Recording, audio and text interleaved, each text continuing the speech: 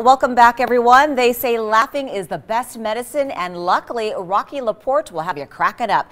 He headlines at Harrah's tonight at 8:30 p.m. Here's Rocky. Thanks. Thank you very much. Thank you. Hey, are you guys like me? You ever like start working out and then you get real sore, then you lay off for like 2 years? You ever do that? Yeah. That guy's like, exercise, you'll feel better. I'm like, I feel better when I'm laying down eating Cheetos. Yeah, me too. Yeah. That's when I'm in my zone. And you know what's sad? Like, I exercise and I weigh this much. I got to work out just to stay kind of fat. Yeah. And my brother, he don't work out. He's junk and he's skinny. Like that's, you know, people like that, you want to punch him in the neck. He eats bologna. Who eats bologna anymore? I had a bologna sandwich one time. A homeless guy came up to me and goes, "Don't eat that crap." Yeah, it's awful. It's hard working out.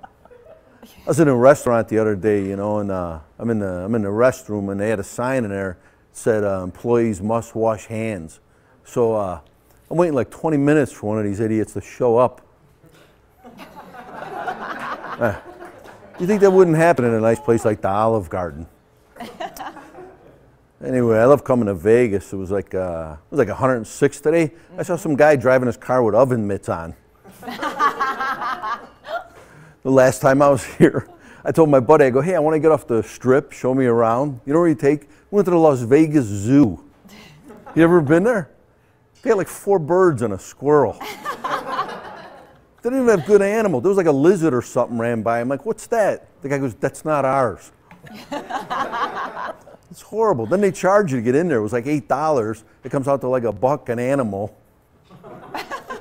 Anyway, well, I'm Rocky LaPorte, and I'm going to be at Harrah's all this week, so come on out and see me. Come on over, Rocky. Come on over. Where do you live, Rocky? I live in Chicago right now. Oh, you do? Yeah, I'm living there in Chi-Town. Now, how often do you get into Vegas?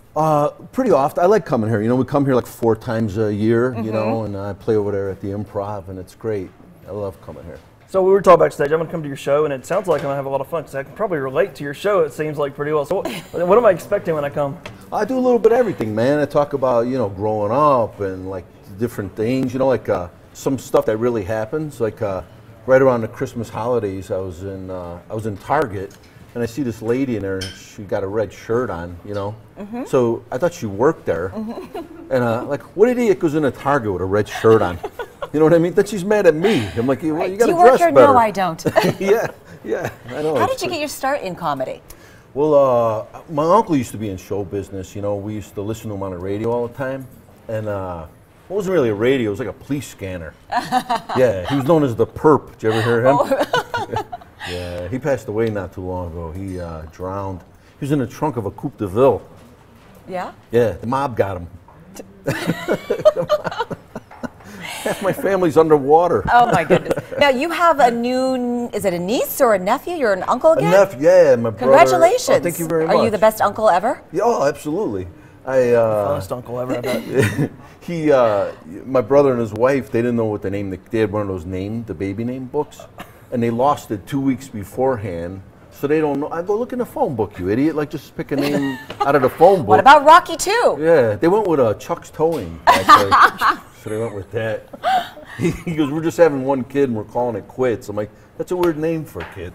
I think that's how celebrities name their kids, isn't it? That's true. Yeah, no, these days, right? Yeah. Now, do you play poker? No, and I'm not that. You're not really good. I don't do comedy, so we're warm. This is perfect. I was trying to get warmed up on the way out on the airplane, so I was taking my money and throwing it in the toilet and pulling the handle. It's the same thing, ain't it?